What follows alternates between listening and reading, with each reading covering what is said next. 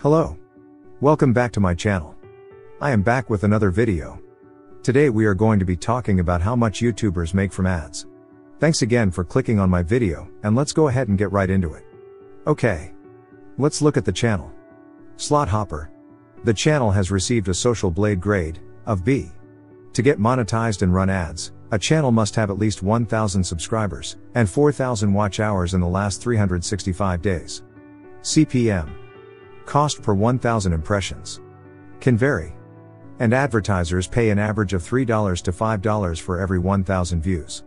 Some of the factors that affect CPM include demographics, location, content category, popularity, number of subscribers, viewer response and time of year. YouTube will also take 45% of your ad revenue, so this leaves the YouTuber with approximately $2 for every 1,000 views. Okay, here is the data for Slot Hopper. The channel was created in June of 2020, with 319 uploads, 18,600 subscribers, and over 8.9 million lifetime views.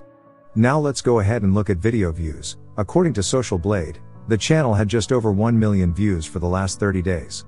So, based on the views for the last 30 days, the average estimated monthly income would be an amazing $2,229. And the average estimated yearly income would work out to be a very impressive $26,743. Some other income sources for YouTubers are Patreon, selling merchandise, affiliate links, and product sponsorship. Now let's take a look at new subscribers. In the last 30 days the channel has gained a very impressive 2,300 new subs. Here are the future subscription projections for the next 3 years.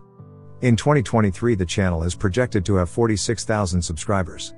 In 2024, 107,000 subscribers. And in 2025, an amazing sub count of 200,000. Okay, that wraps it up for Slot Hopper. Thank you so much for watching my video. Please don't forget to subscribe, and a thumbs up would be greatly appreciated.